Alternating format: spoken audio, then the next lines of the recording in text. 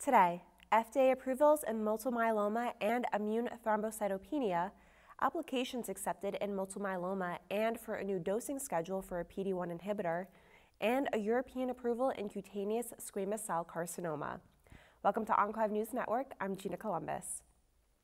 The FDA has granted an accelerated approval to selinexor, known by the trade name Xpovio, for use in combination with dexamethasone for the treatment of adult patients with relapsed refractory multiple myeloma who have received at least 4 prior therapies and whose disease is refractory to at least 2 proteasome inhibitors, 2 or more immunomodulatory agents, and a CD38 targeted monoclonal antibody. The approval is based on data from a pre-specified subgroup analysis of Part 2 of the single-arm Phase 2 STORM trial, in which the overall response rate was 25.3% as assessed by an independent review committee in 83 patients whose disease was refractory to bortezomib, carfilzomib, lenalidomide, pomalidomide, and daratumumab. Moreover, the stringent complete response rate was 1%, the very good partial response rate was 5%, and the partial response rate was 19%. The approval is contingent on the results of a confirmatory trial, which is the Phase 3 Boston study. This trial is evaluating the addition of selinexor to bortezomib and low-dose dexamethasone versus bortezomib and low-dose dexamethasone alone in patients with relapsed refractory multiple myeloma who have received 1 to 3 prior regimens. The approval follows a February 2018 FDA Oncologic Drugs Advisory Committee hearing in which the committee voted 8 to 5 against approving the new drug application for selinexor, as it recommended the agency to delay a decision on the drug until the Boston data became available. Additionally, the European Medicines Agency is also reviewing a marketing authorization application for selinexor for this indication.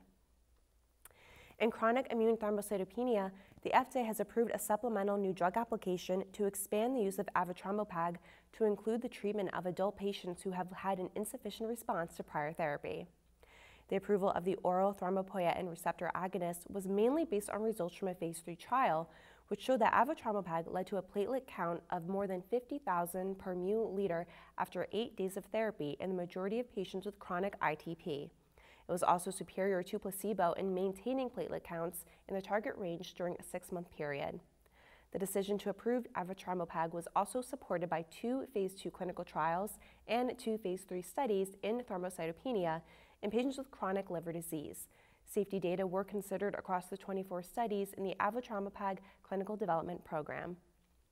Avatrombopag was initially approved by the FDA in May 2018 as a treatment for thrombocytopenia in adults with CLD who are scheduled to undergo a medical or dental procedure. The FDA has accepted a biologics license application for isatuximab for the treatment of patients with relapsed refractory multiple myeloma. The application is based on the Phase 3 ICARIA-MM trial, in which adding isatuximab to pomalidomide and low-dose dexamethasone led to a greater than 40% reduction in the risk of disease progression or death versus pomalidomide and dexamethasone alone in patients with relapsed refractory disease. Results showed that at a median follow-up of 11.6 months, the median progression-free survival per independent review was 11.53 months with the isatuximab regimen, compared with 6.47 months with PD alone. Overall survival data were immature at the time of the analysis. However, there was a trend toward a survival benefit for the isatuximab arm. The median OS was not reached in either arm, and the 1-year OS rate was 72% with the isatuximab triplet versus 63% with PD alone. The FDA is scheduled to make a decision on the BLA by April 30th, 2020. The FDA has accepted 6 supplemental biologics license applications for review to update the dosing schedule for pembrolizumab to include an every 6 weeks option at 400 milligrams over 30-minute infusions. The new dosage would be applicable to the PD-1 inhibitors following indications: melanoma, Merkel cell carcinoma, gastric cancer, hepatocellular carcinoma, classical Hodgkin lymphoma, and primary mediastinal large B-cell lymphoma. If approved, the updated dosing schedule would be available in addition to the standard 200 milligram every 3-week schedule, which is also administered over a 30-minute infusion.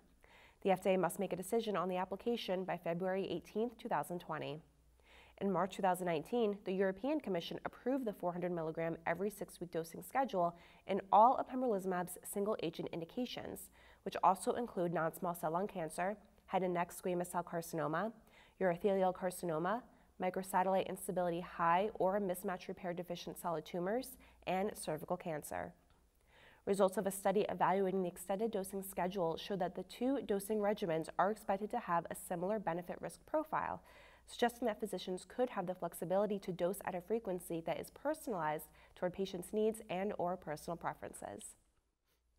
In cutaneous squamous cell carcinoma, the European Commission approved cemiplimab for the treatment of adult patients with metastatic or locally advanced disease who are not candidates for curative surgery or curative radiation. The approval is primarily based on data from the Phase 2 Empower CSCC1 trial, which assessed single-agent cemiplimab in 78 patients with locally advanced CSCC and 59 patients with metastatic disease. At a median follow-up of 9 months, results show that the objective response rate was 44% in the locally advanced group. In the metastatic group, the ORR was 49% at a median follow-up of 17 months. Cemiplimab was granted conditional marketing authorization, therefore continued approval is contingent on additional information being supplied to the European Medicines Agency that support the drug's benefit-risk profile. To comply, the manufacturers Regeneron and Sanofi are adding a new patient group to Empower CSCC1 to obtain additional data. The FDA approved cemiplimab for patients with CSCC in September 2018. This week, we sat down with Dr. Anthony Mato of Memorial Sloan Kettering Cancer Center to discuss recent breakthroughs in the treatment of patients with refractory CLL. At the ASCO annual meeting 2019, we learned a lot about CLL, in particular how to manage challenging patients. Issues that were dealt with included intolerance to novel agents, how to treat patients with high-risk disease, managing patients with a chemotherapy-free approach in the frontline and relapse refractory setting. So really moving the ball forward in terms of addressing questions that are important to patients with CLL. Before the advent of the novel agents or the targeted therapies, treatment for CLL was largely a one-size-fits-all for patients. Patients received chemoimmunotherapy or chemotherapy combinations with not really a lot of choice, with the exception of how intensive therapies were. Now that we have several agents available in the relapse refractory setting, we are truly entering an era where medicine can be personalized for patients. Factors that we think about include patient age, their performance status, their medical comorbidities, and also their molecular and genetic profiles. All of that taken together can help us to select an agent which is quite efficacious, but also minimizes toxicity for patients. Some of the more difficult patient populations to treat with CLL include those that are intolerant to kinase inhibitor therapy. There was an abstract presented here at the ASCO meeting looking at the use of acalabrutinib in patients who were intolerant to ibrutinib. The drug seemed to be active and well tolerated. We're expecting longer-term follow-up data to really help flesh out the toxicities in that particular patient population, but it is a potential option for patients who discontinue one drug to switch to another within the same class. Other areas that we face difficulty include, for example, treating patients who are older with CLL, particularly in the frontline setting. There was an abstract presented at this meeting looking at the combination of obinutuzumab with venetoclax as a first therapy. This is the CLL-14 trial, which randomized patients to obinutuzumab venetoclax versus obinutuzumab plus chlorambucil. The trial results were overwhelmingly positive for the experimental arm in terms of response rate, depth of response, duration of response, progression-free survival, but also more importantly, this represents a step forward in terms of targeted therapies because it's the first therapy that will be approved for CLL with a fixed duration in the frontline setting that's chemotherapy-free. The study design was unique in that it took the combination of venetoclax plus obinutuzumab. Some aspects of it which I wanted to highlight were that, first of all, the obinutuzumab was given before the venetoclax, which should theoretically debulk patients so that they are mostly managed in the outpatient setting. One of the challenges with venetoclax is that patients who are high risk for TLS or tumor lysis syndrome need to be hospitalized for at least the first 2 dose ramp-ups. The study showed us that by giving obinutuzumab first, there could be a marked reduction in the lymphocytosis associated with CLL. Unfortunately, one of the limitations was that we didn't have CT scans performed immediately prior to venetoclax, so we can't say with certainty how the risk status changed for patients, but the results are encouraging based on the obinutuzumab phase alone to suggest that most patients will be treated in the outpatient setting rather than required hospitalization in the setting of high-risk disease. Another interesting aspect of the study design, again, is the fixed duration of the combination. So the drugs are given together for a total of 12 months of therapy, obinutuzumab lead-in followed by venetoclax in combination, where all patients are stopping at that particular point in time. The comparator is obinutuzumab plus chlorambucil, which is known as the CLL-11 regimen. One of the, I think, really smart things that were done in the design here was that the chemotherapy component of CLL-11 was extended from 6 months, which is the way that it was originally designed, to 12 months to give us a more fair comparison. 12 months of oral venetoclax, 12 months of chlorambucil, 6 months of obinutuzumab, 6 months of obinutuzumab.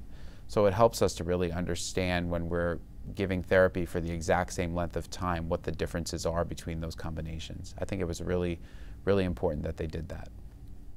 That's all for today. Thank you for watching Enclave News Network. I'm Gina Columbus.